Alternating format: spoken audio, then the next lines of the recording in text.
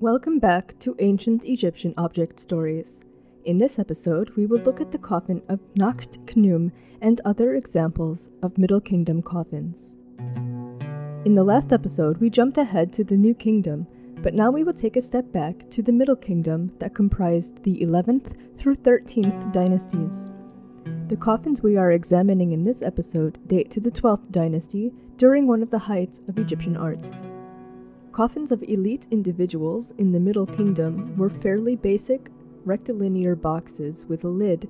Generally, they were made of wood and were covered inside and outside with richly painted decoration. Most prominent among which is a pair of haunting eyes transfixed at one end of the coffin. The art of the Middle Kingdom is characterized by incredible detail, which is also well represented on this coffin of Nakhtkhnum in the rendering of, for example, individual feathers on the bird hieroglyphs, and the realistic red stippling on the eye corners to resemble veins. As the mummy of another individual named Khnumhotep demonstrates, the deceased person was placed on their side inside the coffin with their face positioned toward the eyes that are painted on the outer coffin wall.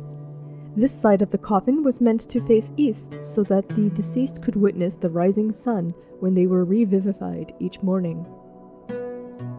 Directly beneath the eyes is a so-called false door panel. The false door was a popular feature of Egyptian funerary art throughout ancient Egyptian history. As the Coffin of Nakhtkhnum shows, the false door is comprised of a niched facade, an architectural feature that was used for palaces, and the image of the door itself, which is made up of two leaves that rotate on posts. Also visible are the two tiny door bolts.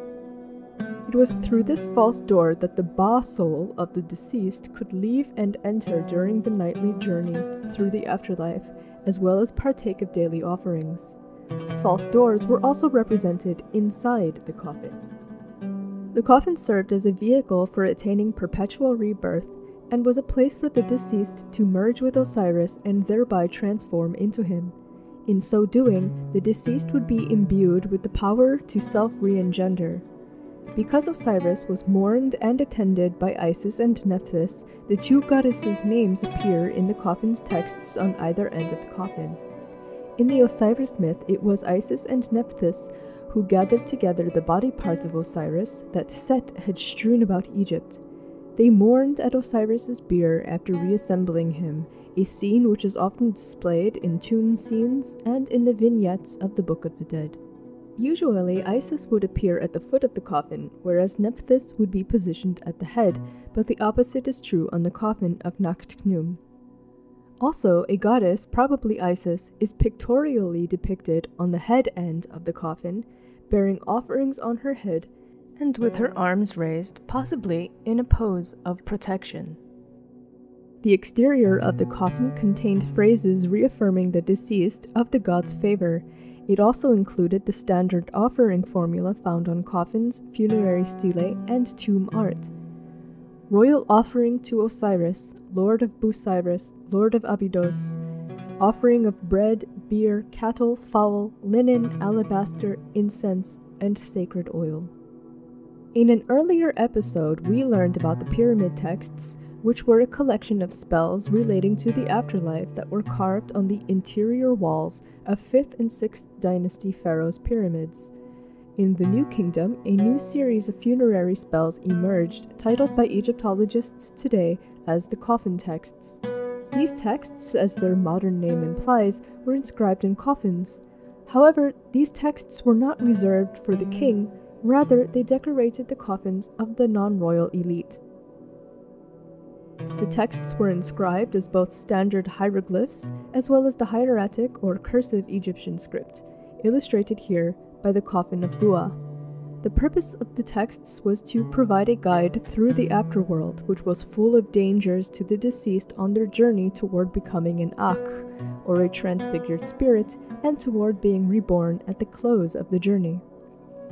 One of the texts was the Book of Two Ways, which usually featured on the interior floor of the coffin.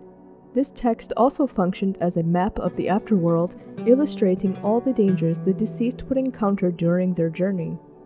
These were the same dangers that the sun god Ra, who also traveled by boat through the afterworld at night, had to endure along the passage to morning. Again, the Coffin of Gua provides a fine example of the Book of Two Ways.